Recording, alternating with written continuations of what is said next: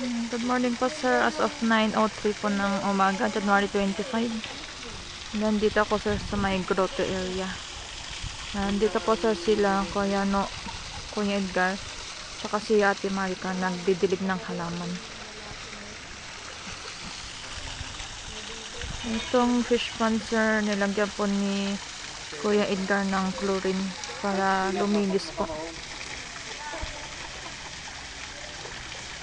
Sasabi mo dyan kuya. Video mo ako dito, baka sabihin wala akong ginagawa.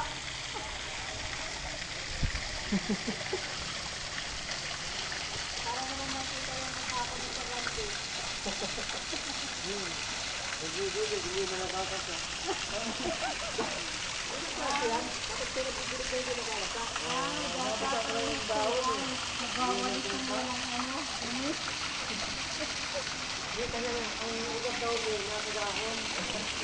Yung dahon daw mag-iigipahan. Ano gagawin ko dyan? Ito na naman yung ay, sorry. Si Archie sir, bali pinapasyal po ni Kuya Al.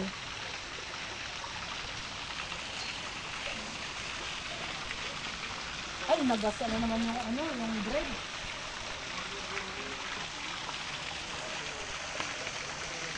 Kuya Edgar, yung sinasabi daw ni boss na ano, na sinabi mong si Mel. Ay, nangyari sa akin.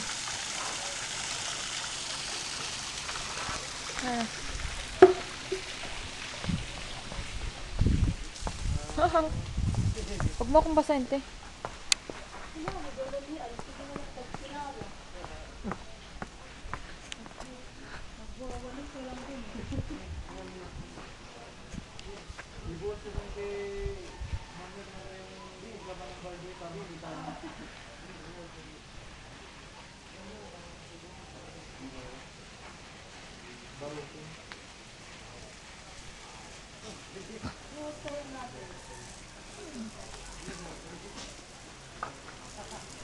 Hindi mo pa ata pinakain eh.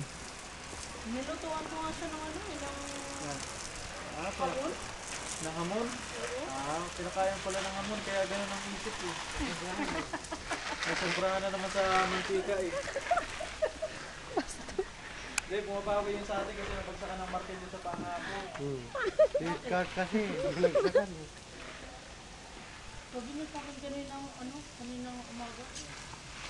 Saan ka nagpunta? Dapat sinabi ko na lang, nag-date kami ni Nuno. Ay, pucha. Lalakad-lakad lang ako dito.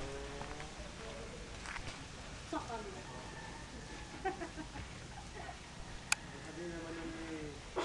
Sabi naman sa Manila niyo,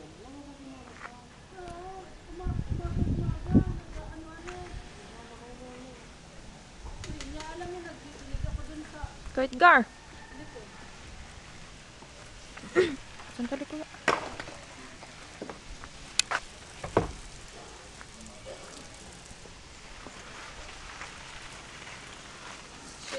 Sila, nandito ako. Sila, ayusin mo. Itong bamboo sir na Sige. balak ni Kuya Edgar ilipat po. Bali, tuturuan niya sir kung saan niya ililipat.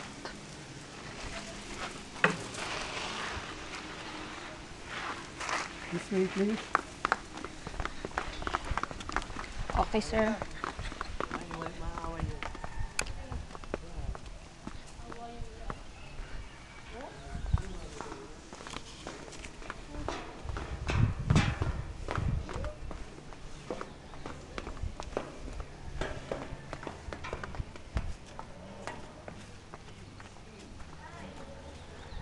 Bali, dito kami sir sa may garden.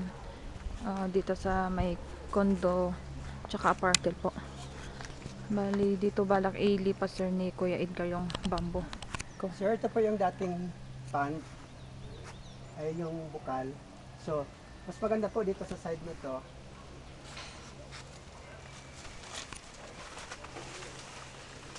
Dito sa side na to, malaki yung lupa dito. Mas lalo siya mag-grow ng malaki.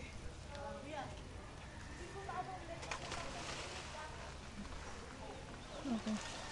Thank you, sir.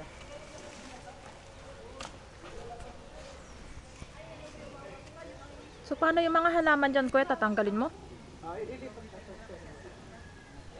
Yung mga halaman dito, sir, ililipat po din ni Kuya Edgar pag nalipat niya po yung bamboo dito.